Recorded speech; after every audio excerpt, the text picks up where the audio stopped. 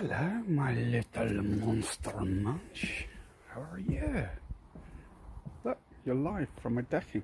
Look, you're the first people to see the... Well, not the first, but look, see all the lighting. How cool is that? How are you? I just realised I've forgotten something. I'm just going to come pick it up. How are you? And yeah, I found it. So much to say today. So you're thinking, why is he wearing his tux? Well, if you've watched the news today, you'll know that Mr. Sean Canary has sadly passed away. The original Bond, and some say the best Bond. That's always been debatable. I liked him as a Bond. I like Roger Moore as a Bond. I like Timothy Dalton as a Bond, actually, and I like the new Bonds as well. So, but it's subjective. So yes, born in 1930. Actually, his full name is Thomas Sean Canary, and somebody's having a birthday. And the interesting thing is that he never in his life owned a canary. So there we go. So I would just say I've made a cocktail. Ladies and gentlemen, I give you Mr. Sean Canary. It's one of his cocktails. So what I've done, I've had to go through the cupboard. So I got some orange squash, I got some beetroot on a stick, and some little bits of licorice I had. That's the only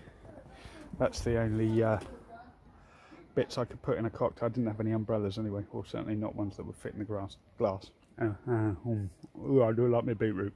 Anyway, it does give me the opportunity to do my superb. Everybody who hears it tells me it's superb. Sean Canary impression. So here it is. So you expect me to talk? No, Mr. Bond, I expect you to die. You're more than welcome. It's a cracker, isn't it? I can't believe I've never gone further with that go.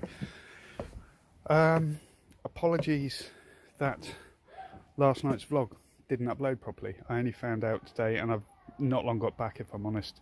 So I've only just sort of kick-started it. Sometimes when I do it overnight, it does do funny things. So apologies. It's on its way. It's probably done as I speak, actually. So yes, apologies on that. What else?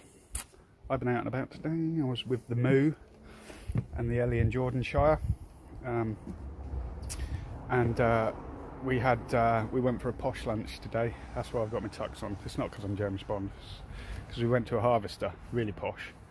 So I think tomorrow we're probably going to a Primark. I don't know, but so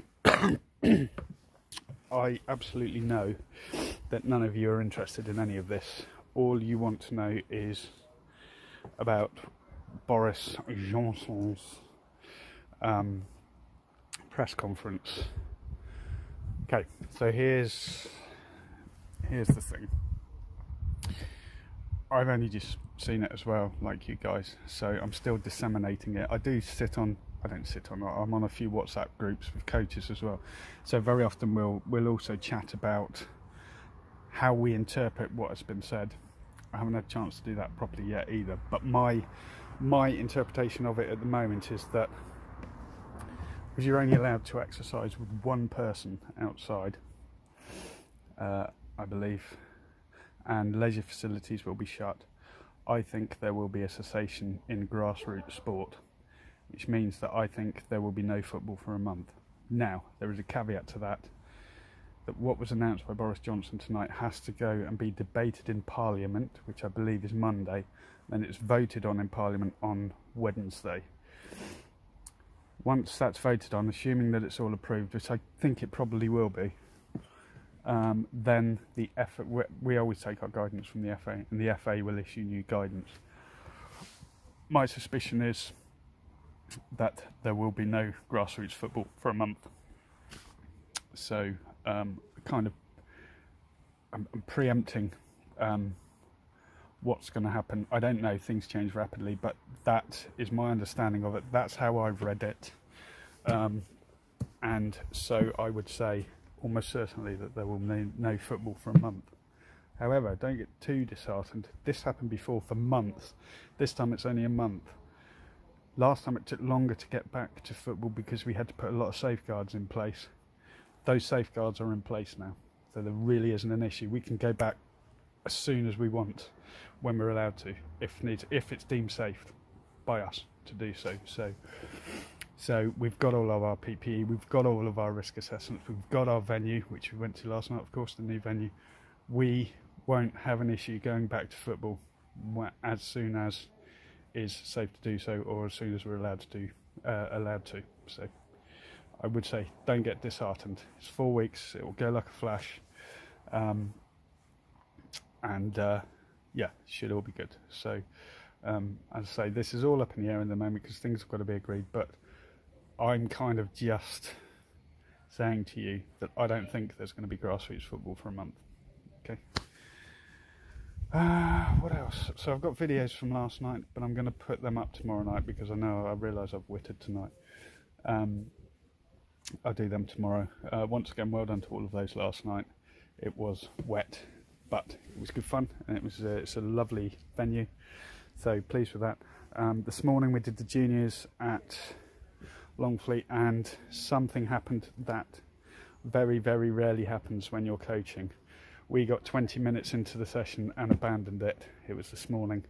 The rain was so heavy that A, it was stinging everybody's eyes, B, my hair product was running down into my eyes and stinging anyway. It was miserable for the children, although they were great, to be fair.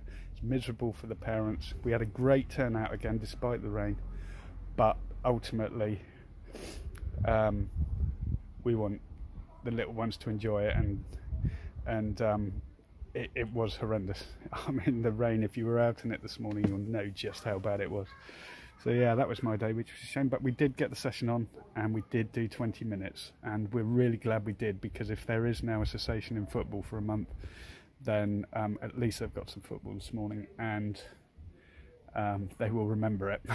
That's for sure, because it was an absolute hoolie. But bless their cotton socks, they were brilliant. None of them complained or anything, even though we all looked like drowned rats, and I've spent pretty much half of the last 24 hours drying out, and I've just got kit up everywhere that's drying out before I even wash it, actually. So, but that's the winter, and that's why we love the British weather. I think that's about it. So I can't be the bearer of good news, but equally I would say to you, keep your chins up, guys, because we will be back as soon as you know it. Government restrictions allowing, and everything else, because as I say, we have everything in place to be able to do that, so don't be disheartened. What else? Happy Halloween night. I shall probably go trick-or-treating in a bit. I'm just kidding, I won't.